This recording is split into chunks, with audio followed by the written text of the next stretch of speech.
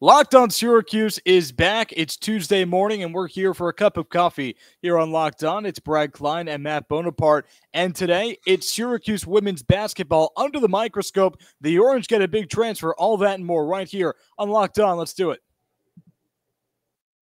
Are Locked On Syracuse, your daily podcast on the Syracuse Orange, part of the Locked On Podcast Network. Your team every day.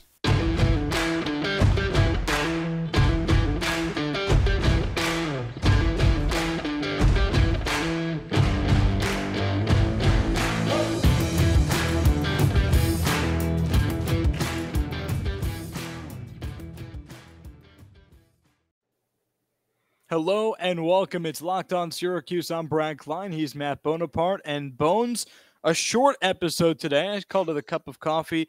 Let's just level with the folks. It's late and we're tired, right? Listen, Brad, you've got it good. It is 12:30 in the morning where you are. It is 1:24 a.m. in Connecticut right now.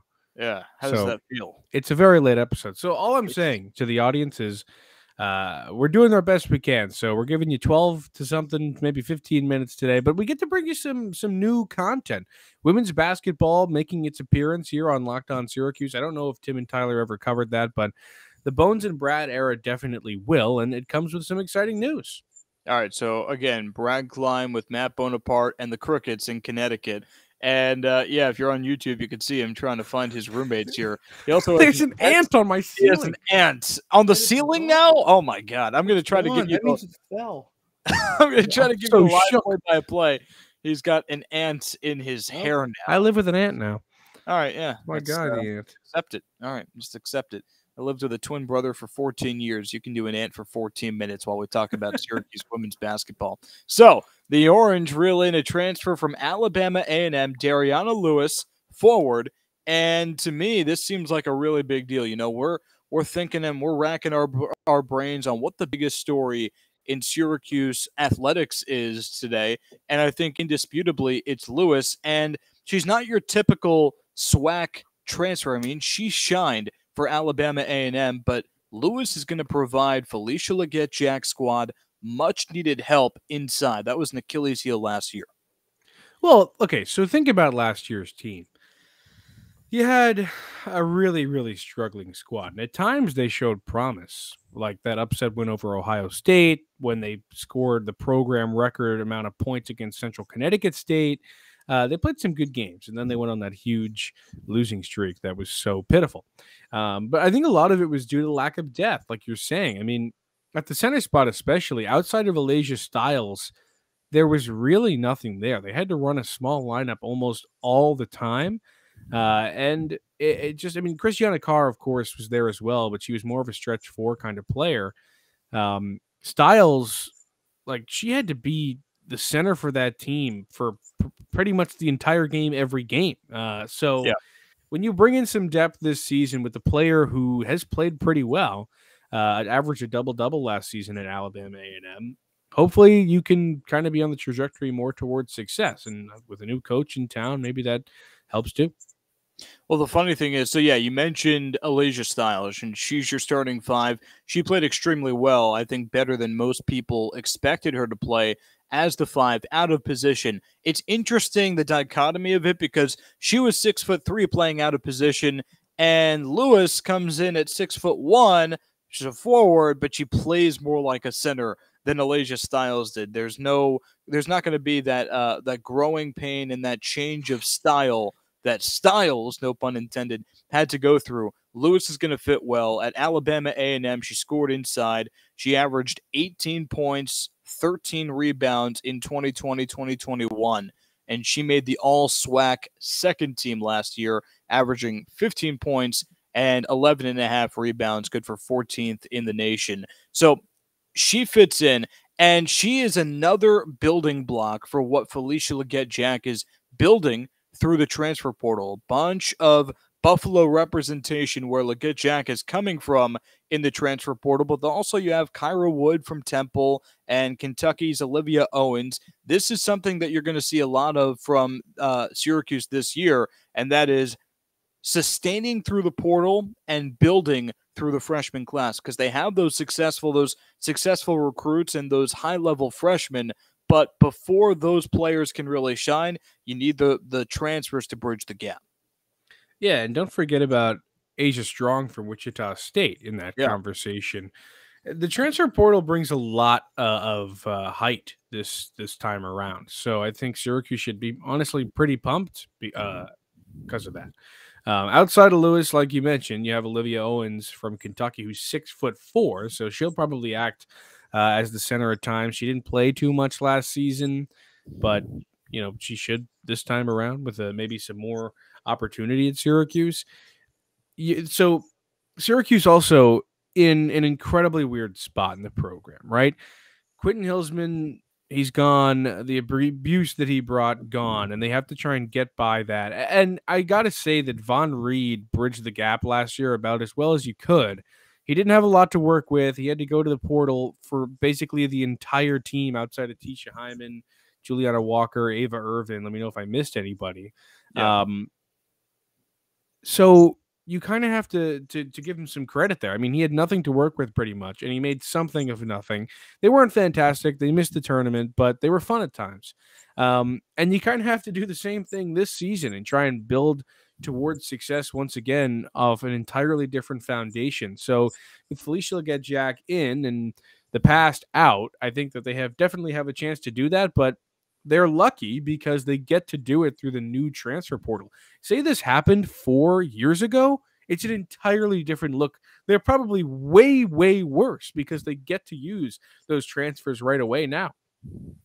Let's take a time out here and talk about BetOnline because BetOnline.net is your #1 source for all your betting needs and sports information. You can find all of the latest sports developments, league reviews, and news, including this year's NHL playoffs and Major League Baseball. BetOnline is your continued source for all your sporting wagering information, including live betting, esports, and scores. And BetOnline.net remains the best spot for all your sports scores, podcasts, and news this year. BetOnline.net is the fastest and easiest way to check in on all your favorite sports and events, including MMA, boxing, and golf. Head to the website today or use your mobile device to learn more about the trends in action. BetOnline is where the game starts. Brad Klein and Matt Bonaparte, we're here talking about Syracuse women's basketball.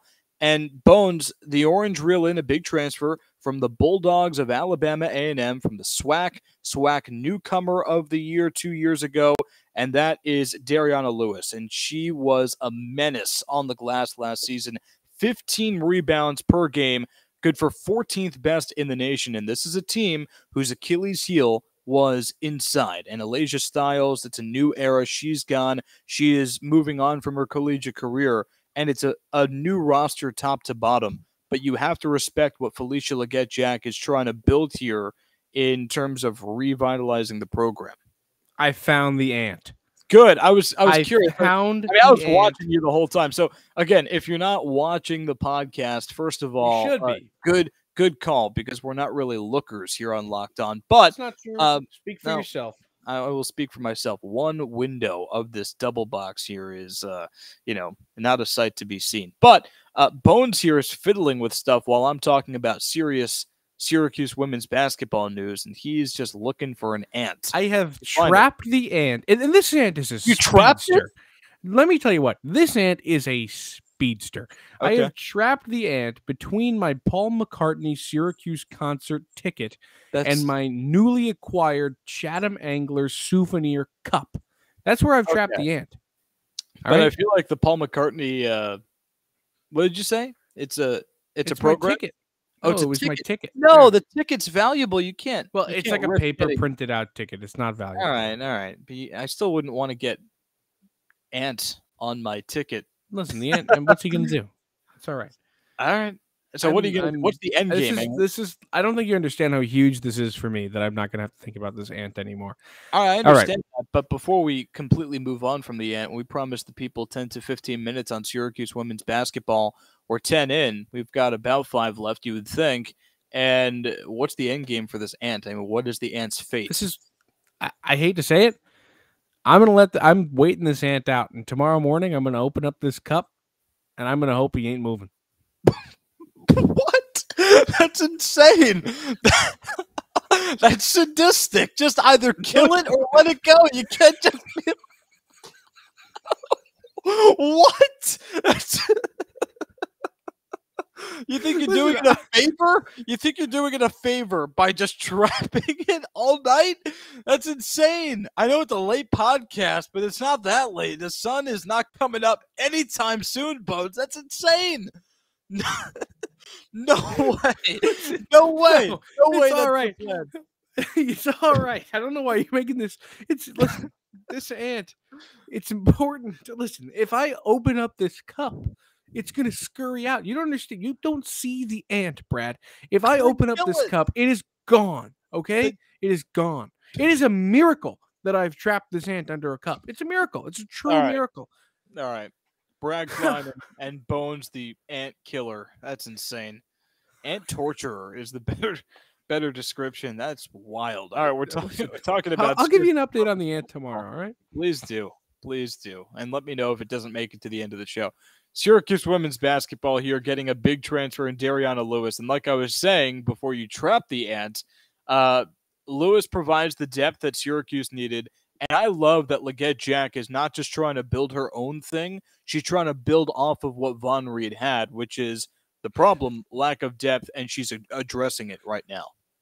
Yeah, absolutely. Again, when you compare last year's team to this one already, there are a couple things that stand out. One, the depth, but also, how about the star power in Dayasha Fair that's coming over from UB? Yeah, well, that's the thing is that typically when you have a new coach and you're building through the portal almost entirely, then the star power is going to be hard to find. And Exhibit A is last year. I mean, they had Chrislyn Carr and Christiana Carr and even Malaysia Styles, but I wouldn't call any of them stars. That's not going to be the case this year because of what you're inheriting from Buffalo. Yeah. And the chemistry is going to come with that too. So you have that to look forward as well, because Leggett Jack has seen these women play. She knows their styles. She knows what they need to do in the offense, what they need to do in the system entirely. And that's going to go a long way, probably longer than a lot of people think. So Syracuse, I think, is in a better position than people give it credit. The thing I am not necessarily worried about, but I'm curious about, is how is Tisha Hyman going to fare in all of this? Tisha Hyman, a player that likes to have the ball in her hands, likes to be the playmaker. She wants to shoot the shots. She has a lot of confidence on the floor, and I like watching her play. When she's on, she's really, really fun to watch. When she's off, she's really, really hard to watch. That's with another star on the floor. Question. I understand what you're saying, but I will temper those fears a little bit, because the funny thing about Hyman is that she could take a game over. There might be a game where she just has 25 and she is the X factor. But I actually think that Hyman is best when, and I'm going to throw out a name. I'm not going to say it's a comp, but it's a name, and don't kill me if you don't like it. But when she plays the Draymond Green role, she is best when she has like 9, 6, and 7. And those could be rebounds or assists. However, she can do a little bit of everything. And if she's really, that Swiss Army knife player instead of the red dead scorer, that's when she's best. And look, this team, like we're saying, the star power is there. They're going to be able to put the ball in the basket. They don't need Tisha Hyman to do that. Ball in her hand, I don't think that's going to be her role. Her role is going to be picking up the crumbs of what's needed on that given night. Yeah, she's a team player when she needs to be. So I think she, and also, correct me if I'm wrong, but I believe she's probably the longest tenured player at this point.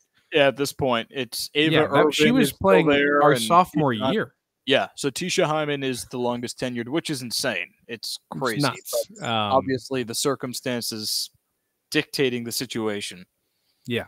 But yeah, I mean, I think it's going to be incredibly important and interesting to see what she kind of does on the floor, because she's such a huge piece of that offense. And Felicia Leggett Jack is obviously going to use her players in the best way she sees fit. And I don't know what that role is for Tisha, but I think whatever it is, she's going to expect to be taking a lot of shots. More Syracuse women's basketball coverage and previewing the season coming up here on Locked On Syracuse. But for now, we bid you farewell and good night. We appreciate you making Locked On Syracuse your first listen every day. This will be posted, obviously, in the morning. We're tired. It's nighttime. and Bones has an ant to go kill. So good night.